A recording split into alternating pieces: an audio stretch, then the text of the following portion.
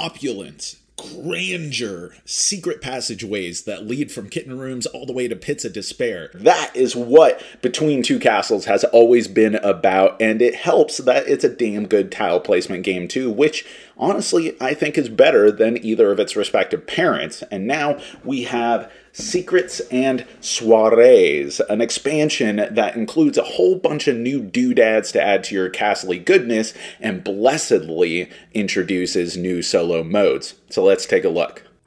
First and foremost, this expansion introduces some new hardware to the mix, most important of which are the two new basic room types in the box. Secret rooms become doppelgangers of the room they're pointing to, copying the room type, scoring effect, and even the special little torchy, swordy, wall-hanging symbol, making for some really interesting and creative plays, not least of which is that they can be used to make copies of copies of copies, or for obtaining third and fifth room bonuses for the room type they become. Activity rooms, on the other hand, score points for all tiles adjacent unless a specific type of room is anywhere surrounding it, rendering the activity room to just 1 point. After all, it's just cruel to put a food room right next to a climbing room. How are you going to get your workout done?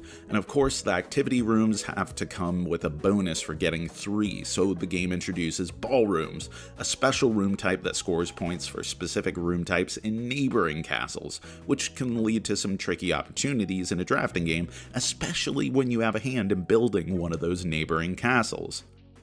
These new rooms are just another layer on the cake that is this game. New puzzles and possibilities that also make for some great whimsical thematic connotations as you explain how visitors navigate your precious little castle. That said, shuffling in a whopping 61 tiles into the existing set is no joke. Extravagance and being super extra does come at a certain cost.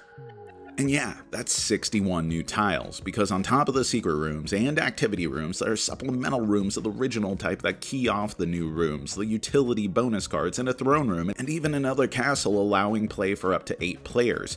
Fortunately, to house it all, the expansion totes another beautiful insert, which fits magically in the original box, ensuring everything is safe and snug. But hardware isn't enough. This expansion includes a new multiplayer variant and 2 solo modes. The multiplayer variant allows you to skip, well, more or less exactly the thing that makes this game so unique in the first place, participating in the building of 2 neighboring castle tiles. Nope, in this you are in charge of one and only one castle, but the hitch is you still pick 2 tiles at a time, putting one in your castle and inflicting the other upon your neighbor. For the most part, I'm not the biggest fan. I love the tension and collaboration in this game as originally designed, but I think this mode is great for 2-player as an alternative to the dummy castle, making this a bit more of a head-to-head duel, and in the end, more options, more better. But solo is great. Yes, it's a table hog. Yes, it's pretty cerebral, but it does facilitate the best parts of the game while changing up your thought process quite a bit. In the basic, and my favorite of the solo variants, you build a castle with 2 automated opponents, drafting out of a face-up hand of tiles. On each of their turns, you signal to the automa what you think would be best of the remaining tiles for your shared castle. Then flip the priority card, which will evaluate which of those tiles they'll take to the automa's shared castle, and which of the signal tiles you'll get to place. Then, on your turn, you just draft 1 for each of your shared castles, eventually working your way through the numerous hands. The automa's shared castle is scored uniquely based purely on room types and amounts of acquisition numbers, and you score your shared castles as normal. It's challenging, smart as a whip, plays in under an hour, and the design shows creativity and cleverness of all involved. The also quite good, but simpler and more rudimentary introvert variant mode has you managing 1 castle against an automated opponent, which similarly prioritizes acquisitions out of a smaller hand of tiles.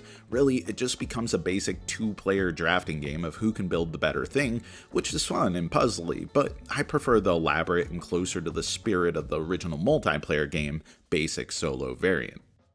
So to put it simply, Secrets and Soirees is one of my favorite expansions to come from Stonemaier in a while. It adds more of the best parts of an under-recognized game in their catalog, and it also introduces a bunch of new ways to play, even extending the player count all the way from solo to a big fat whopping 8 players. And yes, It's a lot of tiles, and no, it's not like the base game was exactly lacking for content, except for a solo mode, in which case this is a pretty big deal, but it capitalizes on the puzzly and thematic aspects that make the game so fun and serves them up in a way that feels right at home in the base game box. So I'm betting that if you like Between Two Castles and Mad King Ludwig, there's no way you're not going to like Secrets and Soirees. And that's our review. Thank you so much for watching. I've been Jack for the Cardboard Herald. If you enjoyed this video, we have all kinds of other reviews, interviews, and recommendations via writing, podcast, and video here on our channel and website cardboardherald.com.